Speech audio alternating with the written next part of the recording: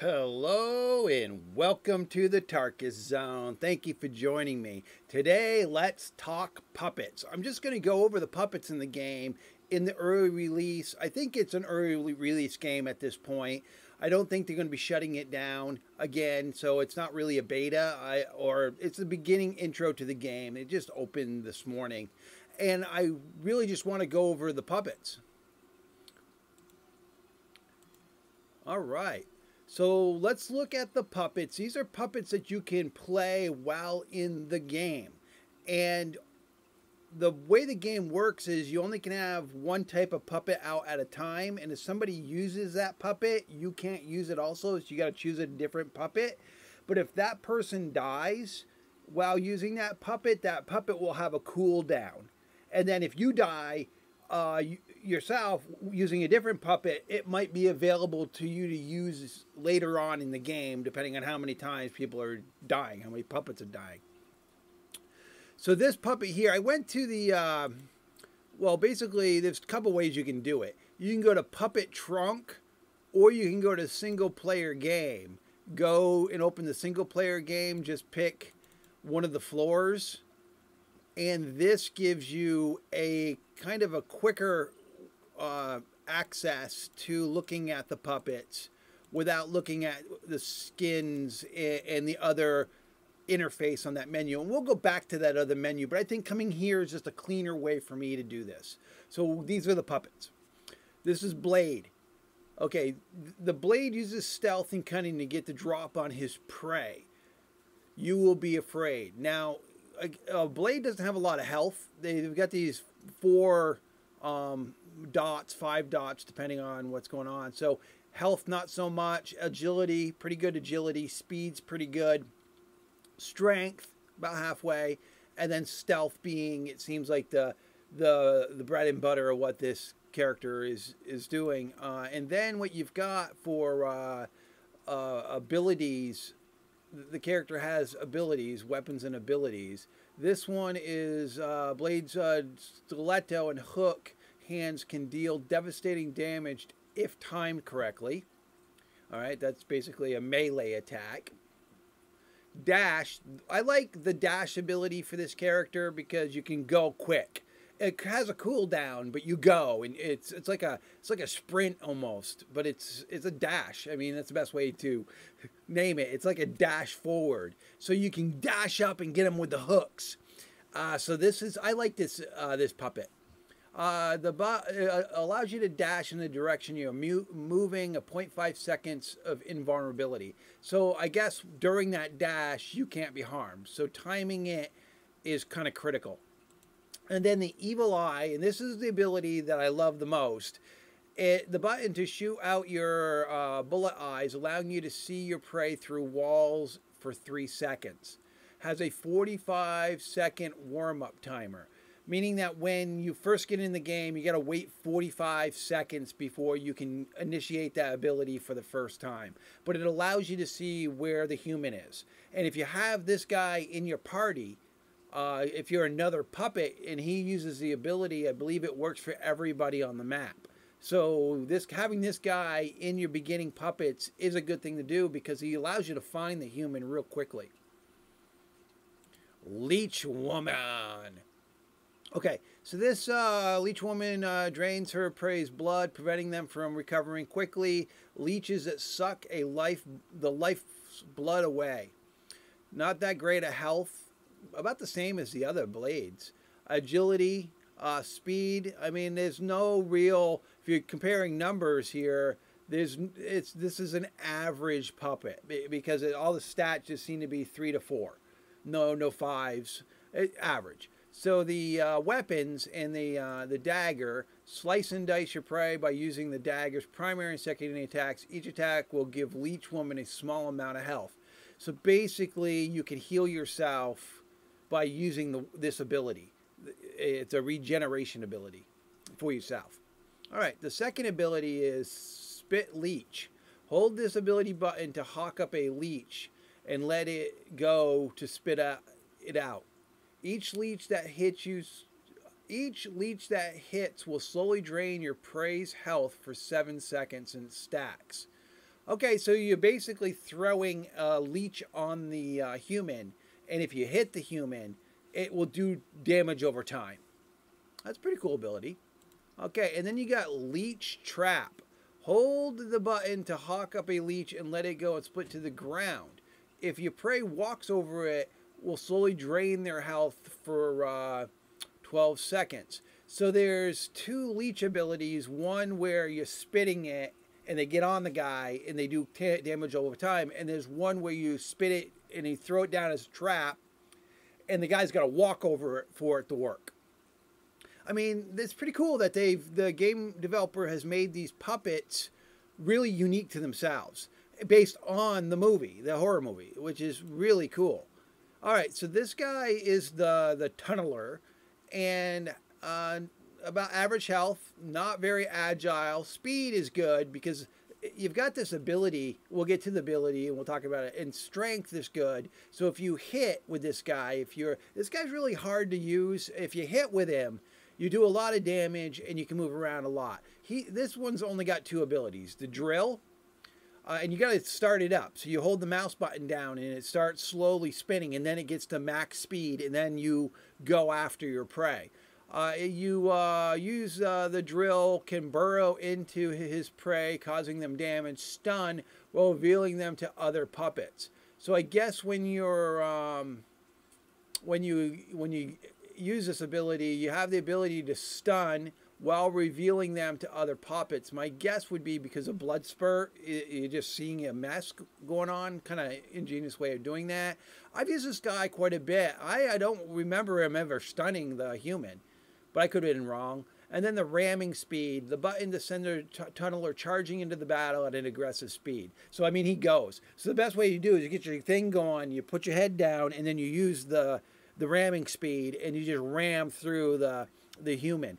You need to, if you're gonna play this puppet, you better practice because it requires a little bit of practice. It's not really that easy. It might seem easier with only having to control two abilities, but you'll get it if you practice. All right, what do we got here? We got Torch. Torch ambushes his prey with fire and brimstone. Burn it all down and sort it out later. You torch, you will deal with the burning desires in the most appropriate way. Okay, so the health is okay, a little bit more than average. The agility not so good, speed not so good, strength pretty good. Because when you light somebody up with this guy's abilities, you do some damage. So that's where I look at that strength on these puppet meters as what their DPS is, you know, how much damage do they do when they do hit. And the strength kind of tells me that's the puppet's DPS. It's damage per second. So if you're hitting, if you're timing your hits right, you're going to do the most impactful damage than the other puppets. Okay, so the weapon abilities, you've got flamethrower, which comes out of his hand. Kind of needs a load up time. So if you're timing it right, you got to start it just like the spinny tunneler guy. You got to start it first and then get it going, and then you get a good flame. But the flame only lasts, I think, for 7 seconds. Hold the attack button to light your prey on fire. Lasts for 7 seconds. Hold the alt fire button to ready the attack. Hold the alt fire button to ready the attack. I don't know what that means. I've always just... I'll have to try that. I hold the alt fire button. Alt fire. I imagine the secondary mouse button. I'll have to try that. I didn't remember there was something different with the flamethrower. I just use it. It goes out. It reloads. I use it again. It goes out. It reloads. Reload time's pretty long too. And when it says it happens for 7 seconds, at least 1 second of that is the thing charging up, not really doing any damage. This one here, this amber grenade. Okay, when you use this ability, you shoot a fireball that explodes within 3 seconds, causing severe damage to prey that is within its radius. This one here requires some timing. And what I normally like to do is use it when the human is on its back, because it's not going to get out of the radius in time. Or it shouldn't get out of the radius in time. You can use it throughout the match, but its timing is real. Your timing needs to be spot on, because usually the human's running. So if you see him running towards you down the hall and you drop it in front of you and back up, by the time the guy gets to you, it will be going off. But if you were to shoot it at the human while the human's running, the human's just running out of its radius. So it's right here and the humans just continue going. So it's a timing thing. So if you play this torch character or this puppet, just be aware that it takes a little skill. The Jester. I like the Jester as much as I like the 6-shooter. Those are my bread and butter of this game. If either one of these are available, I take them. I really like the 6-shooter a lot, the Jester a lot. Now let's talk about the Jester. Jester loves to draw attention to himself by constantly taunting his prey, while assisting the other puppets with various tools. Also joking, as a friend of mine would say. Now, the health is above average, the agility is above average, speed is about average, strength not so much, stealth not so much. Obviously, the character is supposed to be flamboyant, so stealth doesn't really make sense for this character. But the thing with this puppet is it's got a lot of abilities. And so you've got to really, this is like, I'm thinking when you use the Jester, you're almost playing expert mode because you're bouncing against abilities. And, you know, it's not like Tunneler, which got 2 abilities. So you can basically just figure out a style of play. With the Jester, there's multitudes of style of play because it's got more abilities. You know what I mean? So the knife. Slice and dice your prey by using the knife's primary and secondary attacks. All right. Throwing dart. That's why I like the Jester, is this throwing dart. Harass your prey from a distance by throwing sharp darts at them. Each hit does minor damage and exposes their location to other puppets. So that's what I like about the Jester, is I love using the darts from a distance. And yes, they don't do a mass amount of damage, but everybody knows where the guy is. So I'm basically tagging him every time I'm throwing it. Okay, so I like to use that ability a lot when I use it. Elixir. A shot of Toland's secret formula will heal the other puppets by 100 health. Must be within range, has 3 charges. Okay. I mean, I didn't know that was... that's a pretty uber ability. I had not I don't remember reading that. I just never have used it all that often. But now that I know what the elixir really does, I can heal puppets. So this is pretty much a healer class. And it's got 3 charges. So I guess I thought it, I really hadn't read the ability to this guy until now, to be honest with you. I thought it was a poison dagger. I hadn't used it at all in my games. I was using I usually don't die all that often. So I'm usually use the 6-shooter the whole game. And then Jester is my secondary, is where I never really die all that often. So I'm learning the game. I'm not an expert at the game. So that's good to know. Elixir heals people. Now, what's this one here? Dodge. The dodge ability gives you invulnerability for 2 seconds. It's okay. It's a timing thing. And it's got a long cooldown. The Party Popper. Button to place a Party Popper on the ground that will knock out and reveal your prey. That's a timing thing again. I like to put them in doorways so that if the human's trying to get through a doorway, they're going to trigger it. I've had it put in the middle of the hall and the human just runs around it. It's really a timing, really kind of how you're going to use it for strategy kind of thing. And I use it for doorways. But my main ability with this guy has been just throwing the darts. And then when I get close, using the knife. That's been my time when I've played that. That's been what I've done. Okay, 6-shooter. This has been my puppet of choice, only because Tarkus is like lazy mode. I find this guy to be the easiest puppet to control. It doesn't require that much brain power to run it, and the abilities are kind of self-explanatory, but let's look at it. The 6-shooter is a deadly sharpshooter with an eagle eye. The quickest 6 guns in the West. This world ain't big enough for both of us, partner. So average health, below average agility, below average speed, high damage, and okay stealth. Now, I don't really find the guy to be that stealthy. I kind of try to hide around corners when I'm being fired at. I play him like like you would a first-person shooter. That's how I play him. And his main ability is the pistol. So you get to shoot, I think it's like 5 rounds. Each one of the, or maybe it's 6. Each one of the 6-shooter hands is packing a chrome pistol, highly accurate and deadly at range. Maybe it's 6 shots. I think it might be 5 shots. So once you fire the 5 shots, you've got to reload. And I think that's like a 2-second reload. So basically get out, shoot what you can, empty your clips, and then hide. And that's what I do. Shoot, shoot, shoot, and I hide. Shoot, shoot, shoot, and I hide. So I'm always hiding while I'm reloading. I have not seen the lasso work that effectively, but I finally, now that I know what the ability is, I've tried my timing better, and I have seen it work a couple times.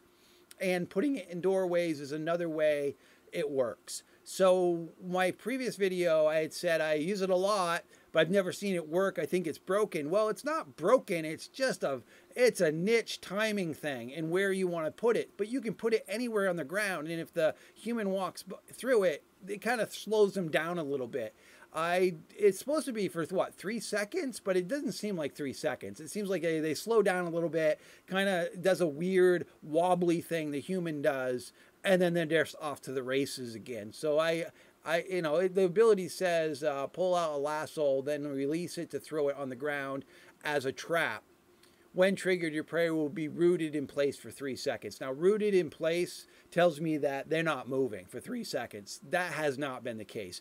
And I've been really practicing and timing it, and I have noticed it working, but not to the level in which they're saying it should be working. Rooted means to the ground. World of Warcraft druid hits you with a root, you ain't moving. That's what I think about when they tell me rooted here. All right. Pinhead. This is the last puppet for the beta / early access window, which is open today. I imagine they'll have maybe other puppets that might join the roster. I mean, they can do a few neat little things with the current puppets. They could tweak them a little bit, or maybe give them another ability, or a secondary buy-in ability where you get so much experience that you can buy an ability that allows, you know, the base items to do something else. Maybe an emote. But they've got a good package here. I think they've done really well with their starting guys. All right, Pinhead's strength gives him the edge with a massive amount of health, allowing him to take abuse while closing in on his prey. Stay away from the fireplace. High health, high strength, not so stealthy, low agility, low speed. I've played this guy a couple times, and I do enjoy playing him. It's just that he's really hard to play. He's got the fists, slow your play down by constantly punching them. Each hit does minor damage and stun. I've not seen the stun effect with any of the abilities I've ever used across any of the puppets, but it might be there. I might just not be hitting them right. Charge a powerful swing to cause critical damage, great against down humans. So once you get the human down, you switch to the pipe wrench and hit them. Throw brick. The button to pull a brick out and release to chuck it at your prey, temporarily knocking them out. Now, I have yet to get this ability to work, and it probably is one of those 1 in 100 kind of, you got to make sure you hit perfectly, because I've thrown it and thrown it and thrown it and thrown it and thrown it and thrown it, and yes, I threw it some more. And I've not had this thing temporarily knock out anybody. So it's got to be a timing thing. So if it's actually supposed to knock somebody out or knock the person on the ground, then Tarkus is just terrible at this game because it's not getting it to work. Okay. Well, we'll move on to the last one. Brute is passive. You don't have to hit any buttons for it. Sturdy build prevents him from being knocked out by pushes and kicks. So it's a good tune to play. So when I look at the puppets, I go for the shooter, I go for the jester, and I go for Pinhead. Those are the ones that I really like to play if they're available during my matches. Now, Pinhead and Tunneler for me could go either way, depending on what I'm thinking I want to play, my play style is. I think I could do either one. Not to say these other puppets are bad. These other puppets I think are great puppets. I just, that for my style of play, lazy mode style of play, I'm going for easiest to easier to not so easy to not so easy to having to try to really having to try hard to really having to try really, really hard. I mean, you know, there's a skill base to these guys. And that's what I like about the developer is they made it so that it's skill based and so that each puppet has its own abilities. And if it fits your play style, then it works for you, right? So quickly, we're going to go back to the original screen that I started this project on, or this video on, so that you can see that the puppets are here under the trunk mechanism, but here is where you can change the skins. So you earn experience and you can change the looks of your puppet. So this was just, and these perks things are not here yet. So go back to characters. So that's why I went to the other window, just because this is all about changing the appearance of the puppet when you earn enough credits or experience. I've got 2,000 experience, so I have played a little bit today. Like this guy, it's only going to cost me 2,500 to open up this skin.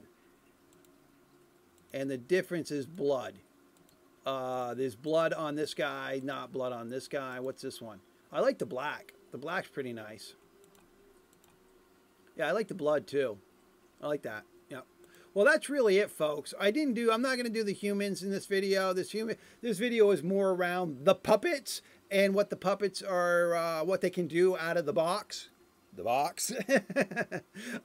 So that you can understand that, you know, each puppet is unique. Each puppet has its own ability.